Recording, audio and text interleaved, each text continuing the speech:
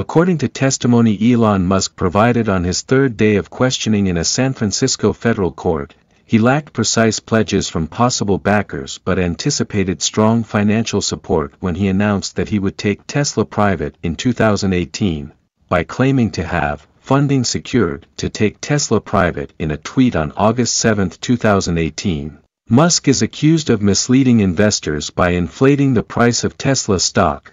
The purpose of the trial is to determine whether the second richest person on Earth can be held accountable for his usage of Twitter. Millions of dollars are on the line for stockholders who assert they lost money after Musk tweeted that the deal had investor support confirmed. Following Musk's tweets, Tesla's stock price rose, but then dropped when it became evident that the purchase would not go through.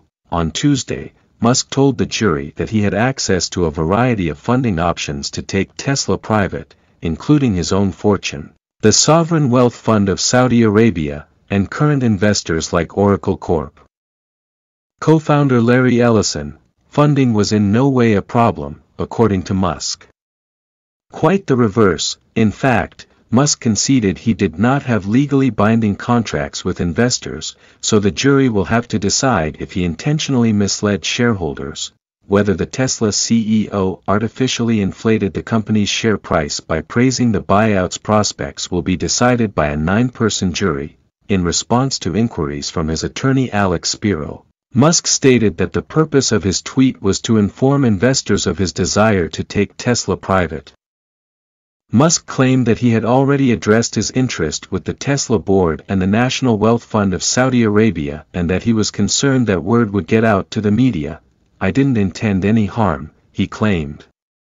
"My goal in this situation was to act ethically for shareholders." A Reuters request for comment was not immediately answered by the Saudi fund. Musk said the jury that after hearing shareholder comments, he decided against considering taking the firm private. After speaking with a number of investors, particularly the smaller ones, Musk stated, "I felt it was vital to be receptive to their preferences. They said they would prefer a Tesla that remained public." In the days following the tweet, Goldman Sachs, which was collaborating with Musk on the potential deal, said there would be more than enough financing to take the business private. The jury saw notes and documents from a board meeting. An inquiry for comment from Goldman Sachs did not immediately receive a response. Nicholas Porritt, a lawyer for the investors, questioned Musk, and Musk said that he had no legally binding finance commitments from any interested parties. Porritt pressed Musk for yes or no answers on a number of occasions on discussions regarding funding commitments made by the Saudi fund. At one point, the court had to assist with the questioning. The judge inquired, "Was a precise number discussed?" Musk said, "Not a specific quantity." On Monday, Musk claimed he could have paid for the transaction by selling his stock in SpaceX, the aerospace firm where he now serves as CEO. Before the Saudi fund changed its mind, he added that he thought finance had been promised. In response to the tweet, securities regulators have already reached a $40 million settlement, as part of the Securities and Exchange Commission settlement.